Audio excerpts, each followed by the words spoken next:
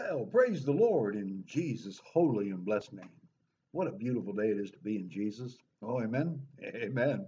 Brother Thomas with you here, and this is a ministry of Jesus Christ. And today, brothers and sisters, a quick overview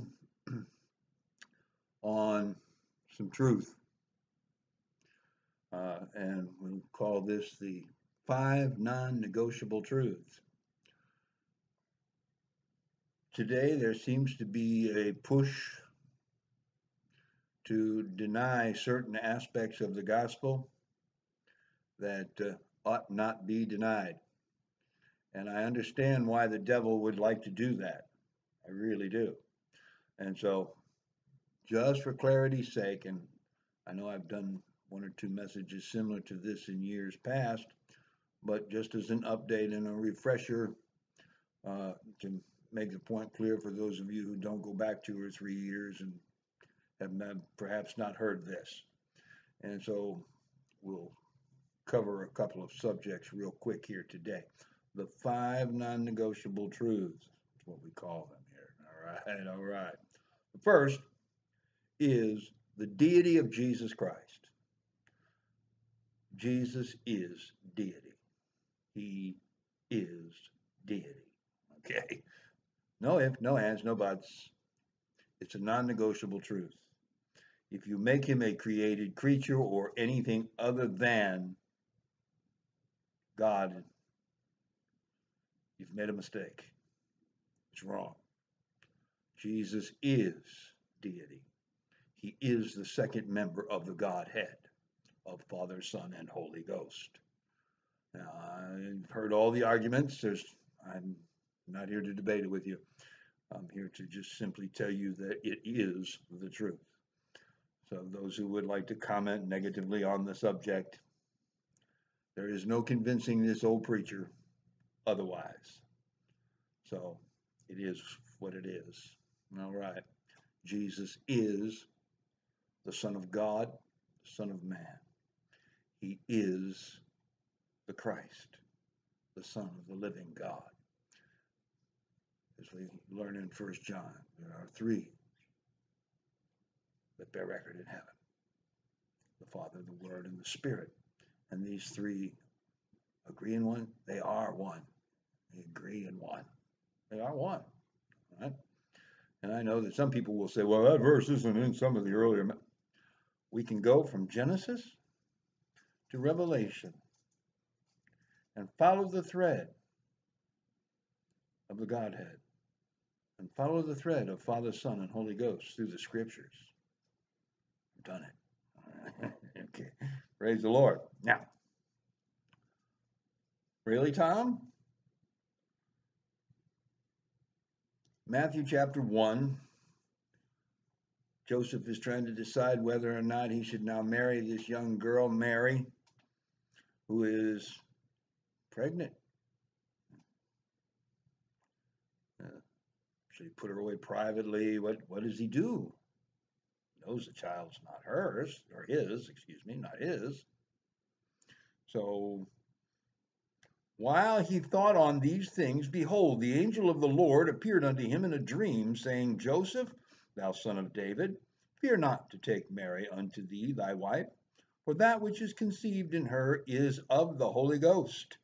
And she shall bring forth a son, and thou shalt call his name Jesus, for he shall save his people from their sins. Now all this was done that it might be fulfilled, which was spoken of the Lord by the prophet, saying, Behold, a virgin shall be with child, and shall bring forth a son, and they shall call his name Emmanuel, which being interpreted is God with us. Huh? Yes, I know. But he is. He is the I am. Oh, yeah. John 8:58, I believe it is. John 8:58. Before Abraham was, I am. Clearly, he was saying that he is the I am of Exodus. And they knew what he meant because they picked up stones to cast at him, to stone him to death for blasphemy. Because if he's not the I am, but he is. He is deity. All right? All right. No more ifs, ands, or buts about it. I say it so simply as it is, because that's the way it is. All right? That's the first of the non-negotiable truths, the deity of Jesus Christ. All right. Jesus asked the disciples, "Who do men say that I am?" Oh, some say you're Elias, some say you're Jeremiah, some say you're John the Baptist. Who do you say that I am? Peter says, "Thou art the Christ, the Son of the living God." Oh, amen. Amen. Deity. And how is God with us? Born of the virgin birth, the second of the two of the five fundamentals, the virgin birth. The virgin birth is true. There is no explaining it away. He is no son of an earthly man. We just read in Matthew, conceived of the Holy Ghost. In Luke chapter 1, in the 6th month, the angel Gabriel was sent from God unto a city of Galilee named Nazareth to a virgin. This woman has never had sexual relations with a man. She is a virgin. A virgin espoused to a man whose name was Joseph of the house of David, and the virgin's name was Mary. And the angel came in unto her and said, Hail, thou that art highly favored, the Lord is with thee, blessed art thou among women. And when she saw him, she was troubled at his saying, and cast in her mind what manner of salutation this should be. And the angel said unto her, Fear not, Mary, for thou hast found favor with God. And behold, thou shalt conceive in thy womb, and bring forth a son, and shalt call his name Jesus. He shall be great, and shall be called the Son of the Highest. And the Lord God shall give unto him the throne of his father David, and he shall reign over the house of Jacob forever, and of his kingdom there shall be no end. Then Mary said unto the angel, How shall this be, seeing I know not a man? The angel answered and said unto her, The Holy Ghost shall come upon thee, and the power of the highest shall overshadow thee. Therefore also that holy thing which shall be born of thee shall be called the Son of God. Jesus, born of the virgin birth. Amen. Deity, born of the virgin birth. Jesus, the perfect Lamb of God, without spot or blemish, a sinless sacrifice. Jesus, who knew no sin, took upon himself our sin and paid the price we cannot pay, could never pay, no how, no way. His innocent shed blood. The truth also that runs from the earliest pages of our Bible to the end. To know the truth. All the blood sacrifices of the innocent that had been shed to the coming of Christ pointed to him. And now all that we preach unto you concerning the shed blood of Jesus Christ to the sinner, salvation, saved by grace through faith in Jesus Christ, by the finished work of Jesus Christ upon the cross at Calvary. When Jesus said, It is finished, it was finished. Your salvation paid for by his innocent shed blood. He is the atoning sacrifice for our sin. And there is no other. There's no other way. There's no other truth. There's no other life.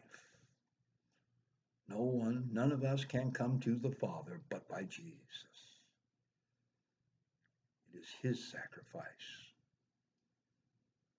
his shed blood, that pays the price our salvation, and there is no other, period.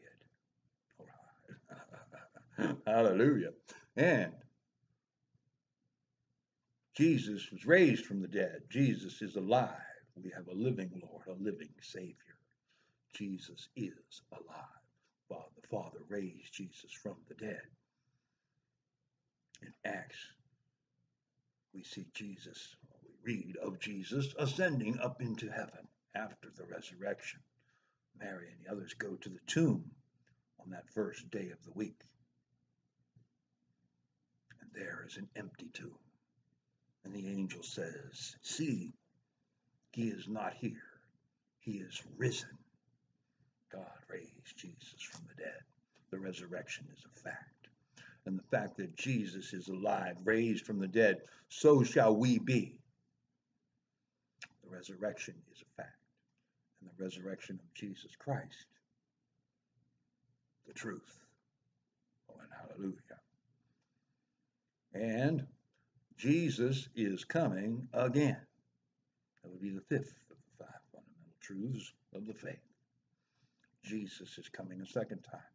As Jesus came the first time, so shall he come the second time.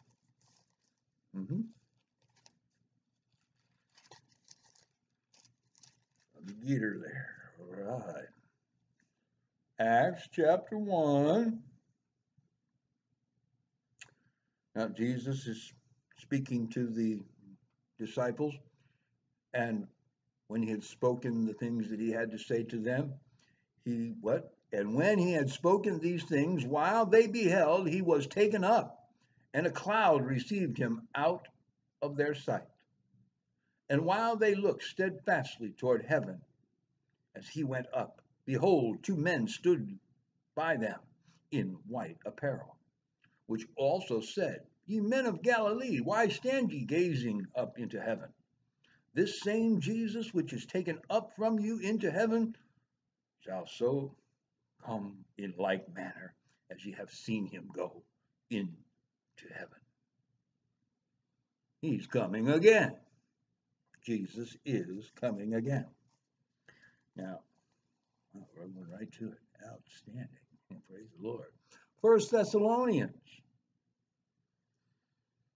chapter 4, starting at verse 13. But I would not have you to be ignorant, brethren, concerning them which are asleep, even as others which have no hope.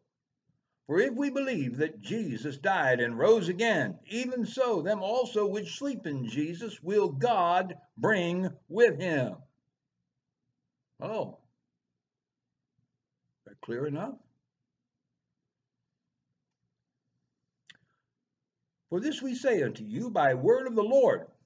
He wasn't speaking by permission or what he thought was right or a good idea. This one is by the word of the Lord,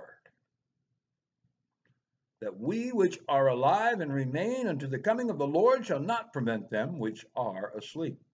For the Lord himself shall descend from heaven with a shout, with the voice of an archangel, and the trump of God, and the dead in Christ shall rise first. Then we which are alive and remain shall be caught up together with them in the clouds to meet the Lord in the air, and so shall we ever be with the Lord. Wherefore, comfort one another with these words. Jesus is coming again. Oh, and hallelujah. 5 truths, non-negotiable. Jesus' deity. The virgin birth is true. His sinless life, therefore an atoning sacrifice, a willing sacrifice. Not only can he pay the price, but he's willing to pay the price, and did pay the price. The Father raised Jesus from the dead, and Jesus is coming again. 5 truths that I have no issue saying to you that these are true.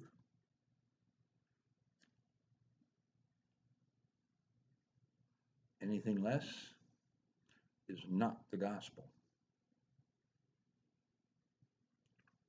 All right. So the five truths. And amen and amen. Praise the Lord.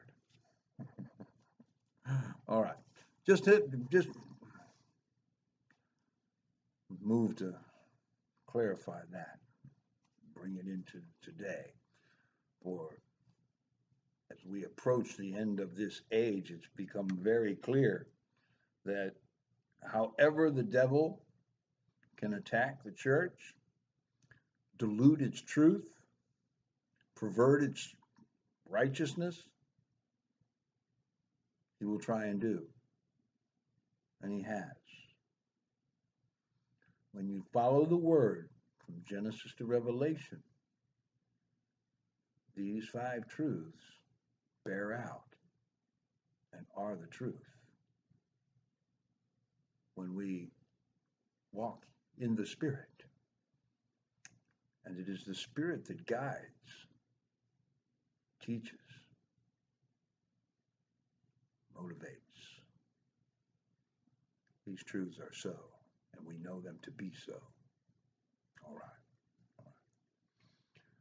Well, praise the Lord, brothers and sisters. Thank you for coming and sharing a few minutes with us today.